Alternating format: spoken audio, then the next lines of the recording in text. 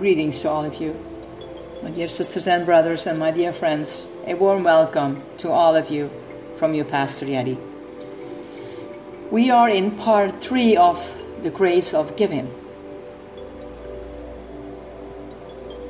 of the study of the Be Encouraged by the second letter to the Corinthians, and we are in chapter 9. It seems strange that we Christians need encouragement to give, when God has given so much to us. God has enriched the Corinthians in a wonderful way, and yet they were hesitant to share what they had with others. They were not accustomed to grace given. So Paul had to explain it to them. Having explained grace giving to them, Paul then tried to motivate them to get involved in the special offering.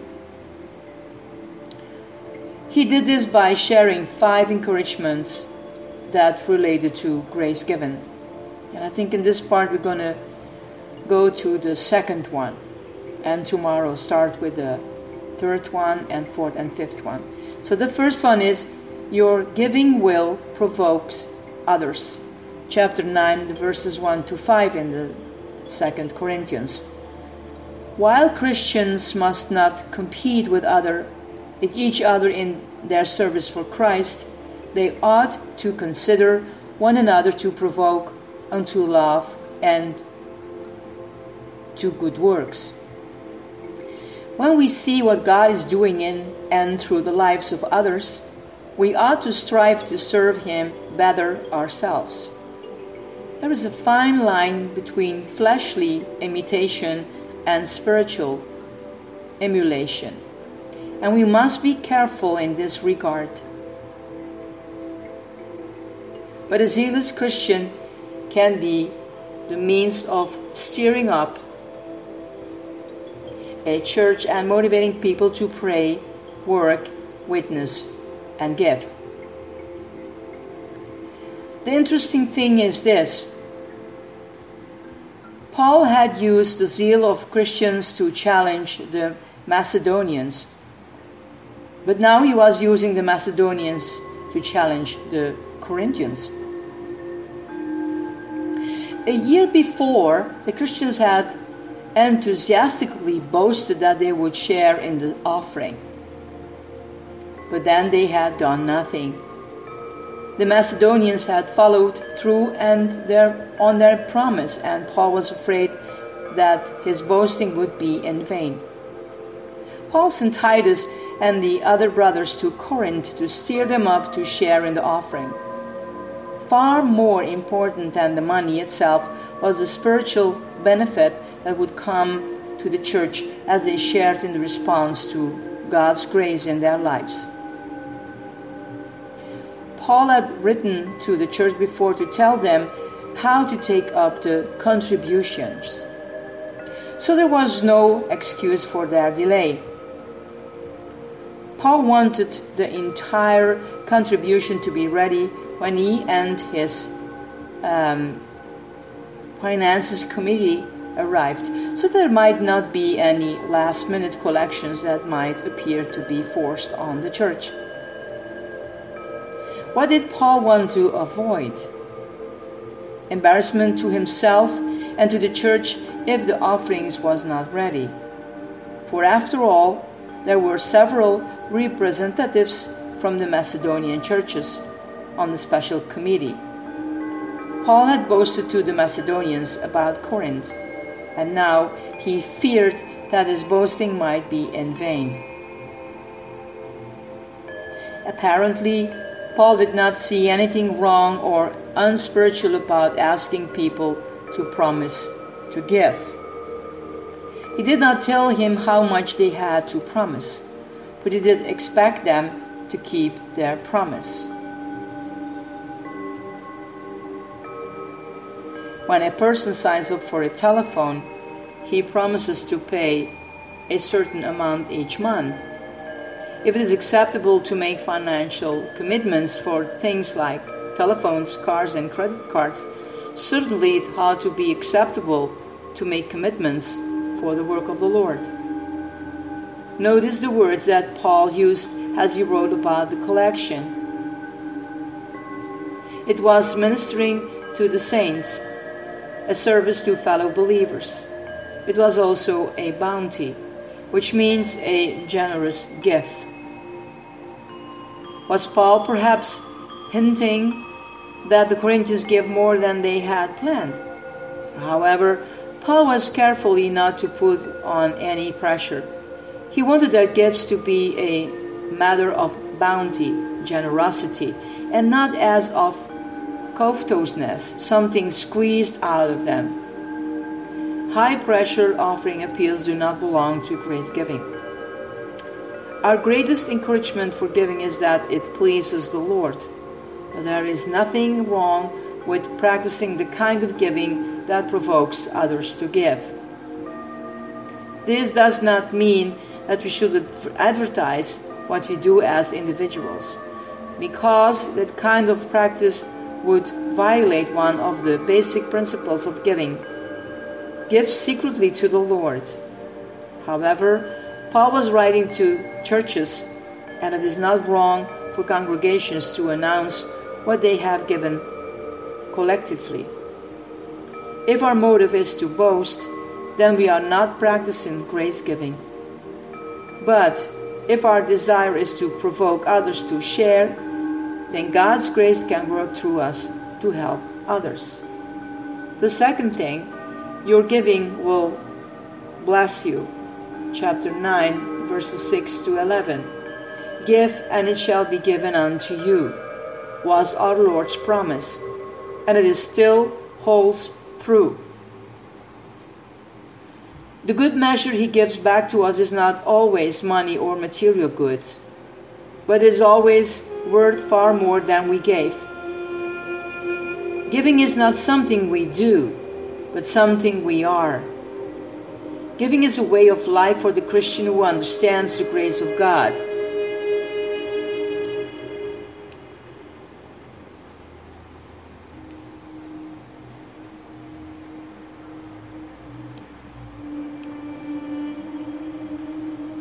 The world simply does not understand a statement like Proverbs. One man gives freely, yet gains even more. Another withholds unduly, but comes to poverty. In grace giving, our motive is not to get something, but receiving God's blessing is one of the fringe benefits. If our giving is to bless us and build us up, we must be careful to follow the principle that Paul explained in this section. Here is one: the principle of increase we reap in measure as we sow. This principle needs little explanation because we see it operating in everyday life.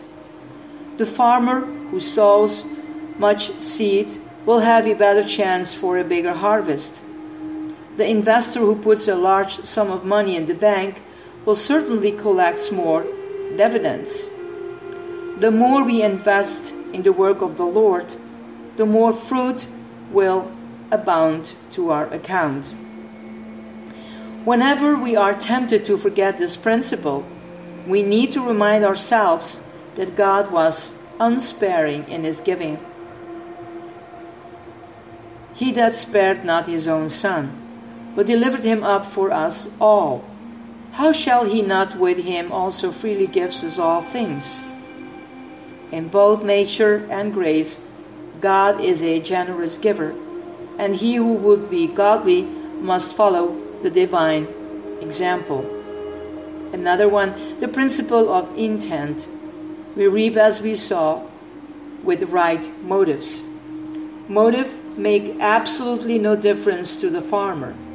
If he sows good seed and has good weather, he will reap a harvest whether he is working for profit, pleasure, or pride. It makes no difference how he plans to use the money that he earns. The harvest will probably come just the same. But not so with the Christian. Motive in giving or in any other activity is vitally important, our giving must come from the heart, and the motive in the heart must please God. We must not be sad givers who gives grudgingly, or mad givers who give because we have of the necessity, but we should be glad givers who cheerfully share what we have because we have experienced the grace of God. He that hath a bountiful eye shall be blessed. If we cannot give joyfully, the Greek word gives us our English word hilarious. Then we must open our hearts to the Lord and ask Him to grant us His grace. And certainly God can bless a gift that is given out of a sense of duty. God cannot bless the giver unless his heart is right. Grace giving means that God blesses the giver as well as the gift, and that the giver is a blessing to others. Here's another one. The principle of immediacy. We reap even while we are sowing. The farmer has to wait for his harvest. But the believer who practices grace giving begins to reap the harvest immediately. To be sure, there are long-range benefits for our giving, but there are also immediate blessings. To begin with, we start to share God's abundance grace. The universals in this verse are staggerings, all grace, always, all sufferings, every good work. 2 Corinthians 9 verse 8. This does not mean that God makes every Christian wealthy in material things, but it does mean that the Christian who practices grace giving will always have what he needs when he needs it. Furthermore, the grace of God enriches him morally and spiritually so that he grows in Christian character. In his walk and his work, he depends wholly on the sufficiency of God. It is disturbing to see how many Christians today are totally dependent on others for their spiritual resources. Preachers cannot get sermons unless they borrow them from books or another resource. Church offers are bewildered about what to do with a problem unless they phone 2 or 3 well-known preachers for advice. Far too many church members have to consult with a pastor once a week, or they fall apart spiritually. The word sufficiency means adequate resources within. And through Jesus Christ, we can have the adequacy to meet the demands of life.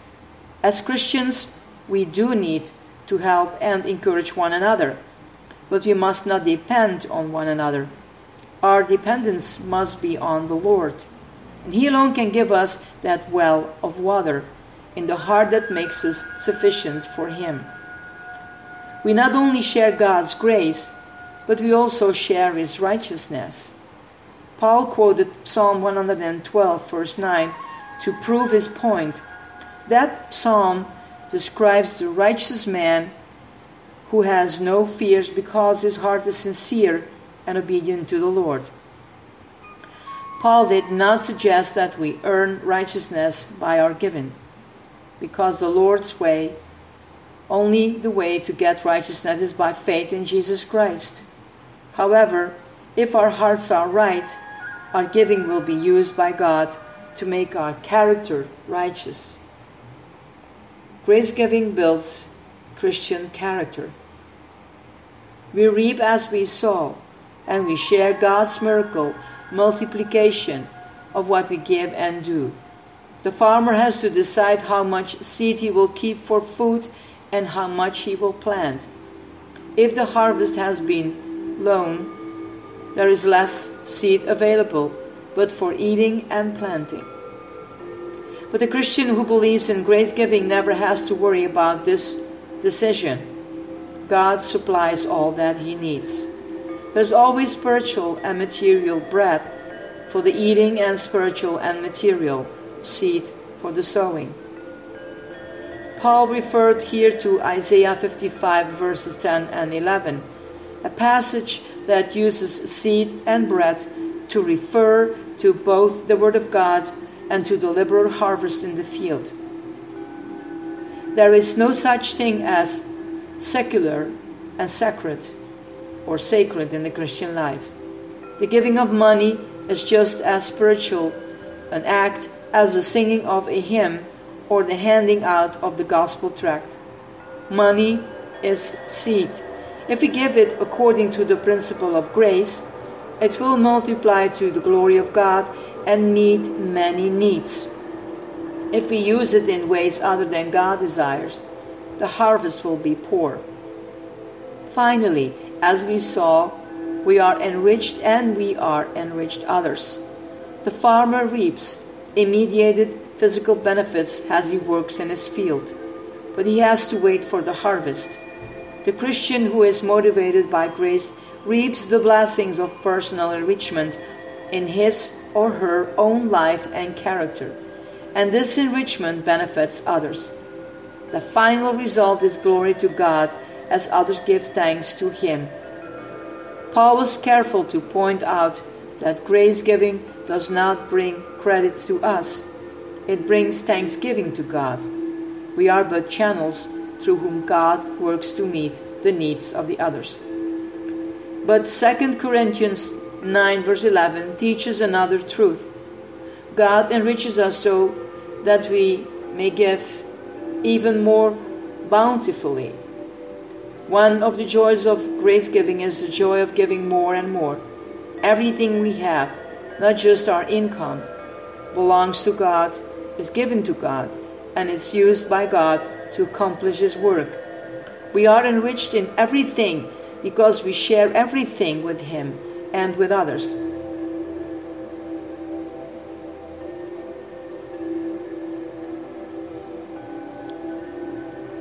Grace giving means that we really believe that God is the great giver, and we use our material and spiritual resources accordingly. You simply cannot outgive God. So for tomorrow we're going to start the third point that Paul gives us here.